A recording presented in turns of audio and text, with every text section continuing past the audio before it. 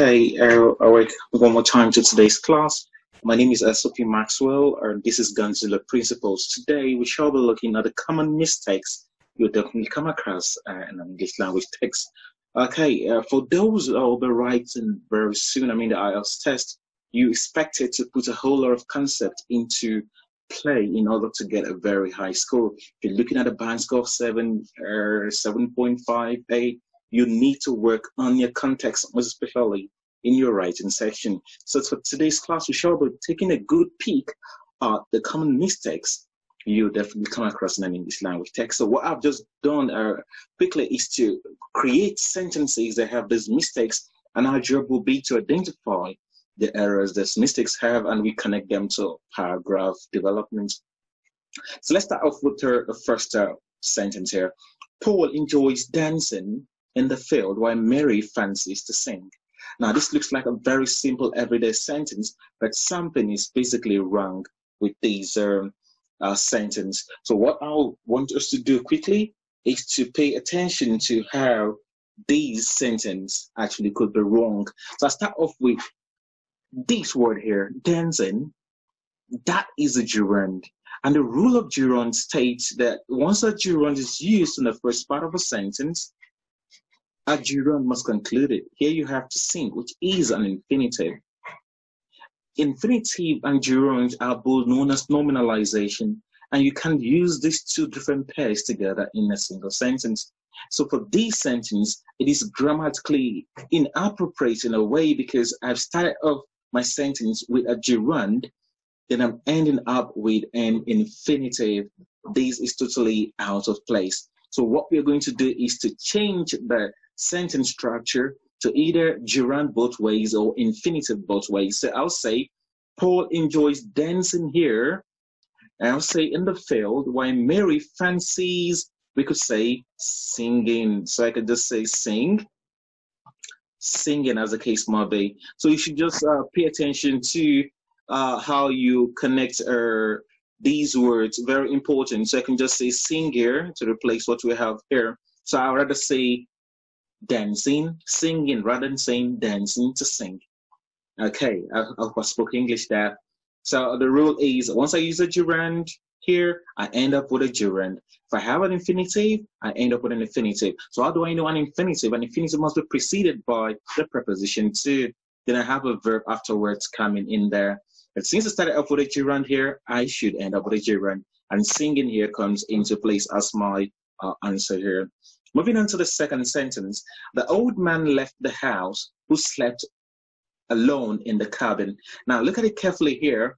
We have who slept alone in the cabin becomes what we call a modifier. A modifier should give us an idea of what the subject or the object is all about. In a way, it gives us a clearer picture, like a description, an adjective in a way, in a layman's language. That is what the modifier does. But the basic rule here is a modifier must be used directly after the noun it modifies. And here, the noun here is the old man. Okay, so if the noun is the old man here, and we have who sleep alone in the cabin, so we've said that these can just best fit in here. Okay, so basically the sentence should have read, the old man left the house who sleeps better, and not sleep, because we know that the old man here is singular. Okay, so whatever comes afterwards here also the singular.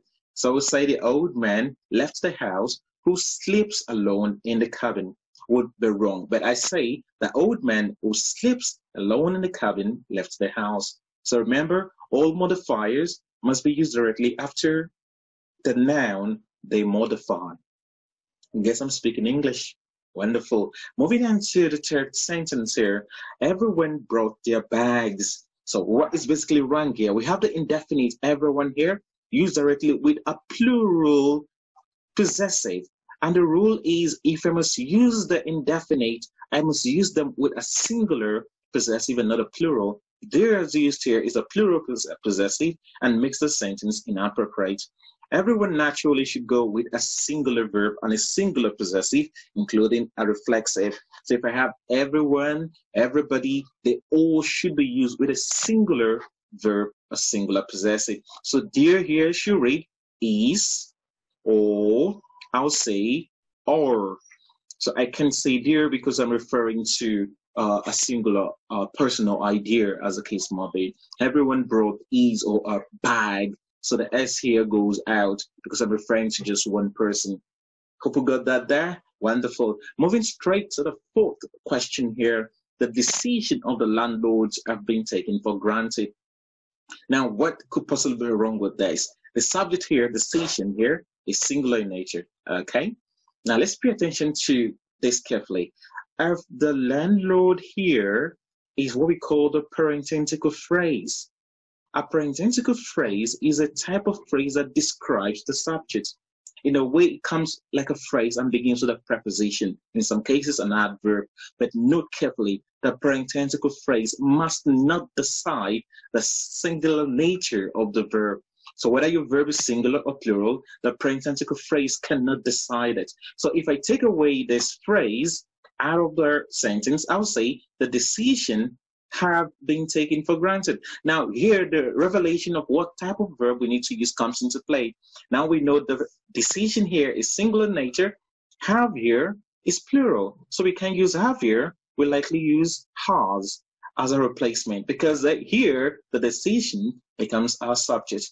So regardless that we have landlords here, a lot of students will pick up landlord as a subject and they'll say have is better. But remember, landlord is part of the parententical phrase we indicated earlier, so it would be wrong to use have there. So better still will say the decision of the landlord has been taken for granted because the subject here is decision and not landlords. I guess I'm speaking English. Good. The fifth sentence here, the incident is very ugly. What could be possibly wrong here? It looks so good. Clinically looking at it there, the word ugly here is what we call an absolute adjective. What are absolute adjectives? Absolute adjectives are adjectives that can't be graded, meaning you can't give them class anymore. Ugly is ugly. You can't say there's bigger ugliness or a little ugliness. Other adjectives include dead. Once something is dead, is dead. You can say more dead or less dead. Adequate is another word. And finally, we have sufficient as another adjective. Complete is a very good one there too. So mostly when you have these adjectives, you need not put an intensifier in front of them. So very, so, to, those are intensifiers you can't use in front of this adjective. So in this case, we just kindly take this out of the structure. So we have the incident is very ugly, as just simple as that. Okay, so in a way we've analyzed all sentences and there are other sentences really, and what we just did is to highlight the basic key factors that makes them inappropriate. So quickly take a rundown on them. The first one says Paul enjoys dancing in the field while Mary fancies to sing. So we had issues with parallelism here. So we tried using the gerund and we ended up with an infinitive that is pretty wrong. So we start off with a gerund and end with a gerund. So the sentence should read, Paul enjoys dancing in the field while Mary fancies singing. That makes it a little bit more appropriate. The second says the old man left the house who sleep alone in the cabin. Here we have the old man as the noun and who sleeps in the cabin here is the modifying element. And the rule is the modifier must be used directly after the noun it modifies. So clearly the sentence should read, the old man left the house. The old man who sleeps alone in the cabin left the house. Quickly, looking at the third sentence here, everyone brought their bags. Remember, we have indefinite everyone here. In most cases, a lot of students see it as a plural word, but in grammar usage, it is singular nature, and the rule is a singular verb, a singular possessive, and a singular reflexive must be used directly with them. So it's wrong to say dear bags, so we say is or bag. Remember, not bags, bag. At fourth sentence there, we have the decision of the landlords have been taken for granted. Here we have the issue of a parententical phrase. And in this case, we do not necessarily have to pay attention to the words or the nouns that are embedded in the parententical phrase. So in this case, the landlord here cannot be seen as a noun or the subject of the sentence. Rather, decision should be decided because it's outside the parententical phrase. So since decision is singular in nature, as here will become has. Have becomes has in application. And finally, the incident is very ugly. Remember, ugly is an absolute adjective, can't be graded. So we take away the intensifier here, very, and the sentence reads, the incident is ugly. So this is just like picking up sentences. Let's see how it will look like in a simple paragraph. Moving on to the next page here. So this is a paragraph that I just made up to impute all those corrections we have made. So let's start off with the first part of the paragraph, this first sentence. The domination of word powers have led. Now, did we notice something here? Great. Here, downwards here, I have what I call my parententical phrase. I mentioned earlier on that. Now, powers is a key word here. I used of. Now, the key subject in this sentence is domination of powers. Domination is singular in nature. So these of here, it's wrong. So it should have been has, because this parententical phrase element cannot decide what the verb here will be. So since domination is singular, it should have has and usage there. So let's the possibility of infringing anti-control. Remember, we have the issue of parallelism here. So I started with a gerund. I ended up with an infinitive. So this should change here from to control to controlling. Okay, so this will actually help us to understand how these items should be used in a grammatical context here. So once you start off with a gerund, end with a gerund.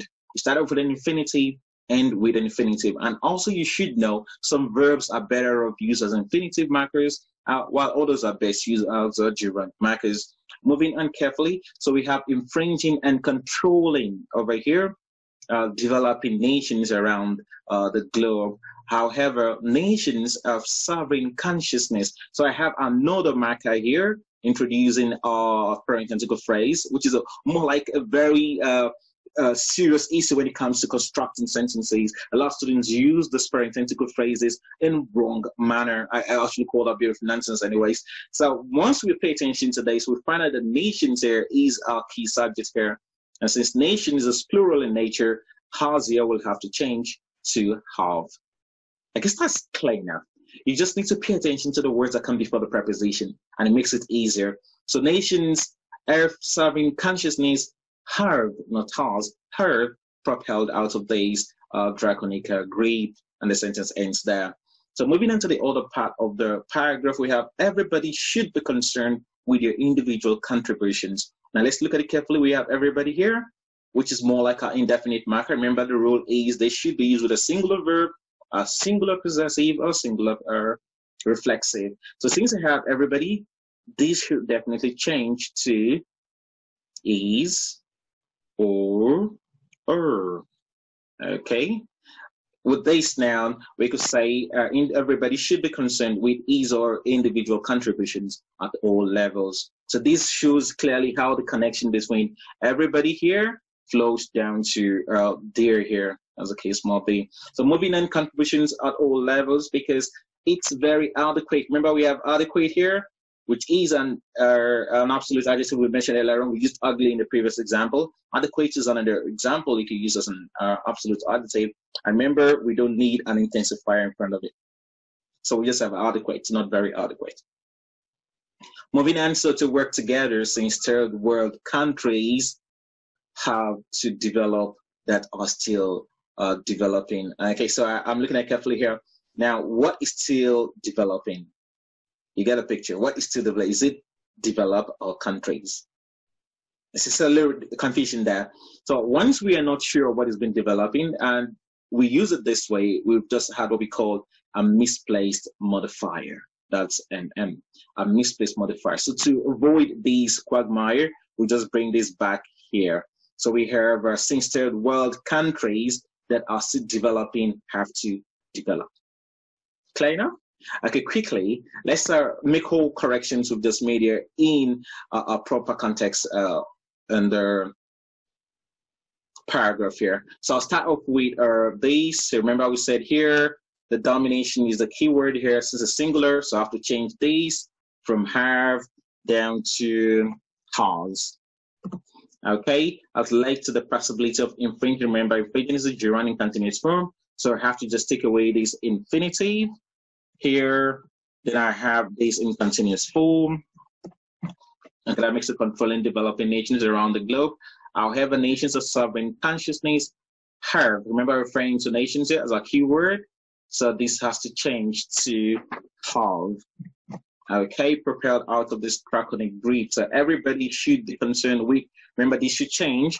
So we said earlier in here, once you have an indefinite like every body, so this should actually go with a singular possessive. So we could say everybody should be concerned with ease or individual contributions at all levels, because it's very adequate to work together since third world countries. So we look up carefully here. We agree that this should not fit in, okay? So that definitely should go out because we don't need an intensifier in front of an absolute adjective to work together since third world countries have to develop, that has to develop. And so this item here, which is a modifier, should come directly after country. So we just place that in there. Dirt or still developing. Okay, so we quickly just take these out here. At the end here, should just go out. Okay, so in a way we've made a enormous correction to this paragraph. The paragraph should definitely sit this way. The domination of world powers has led to the possibilities of infringing and controlling developing nations around the globe.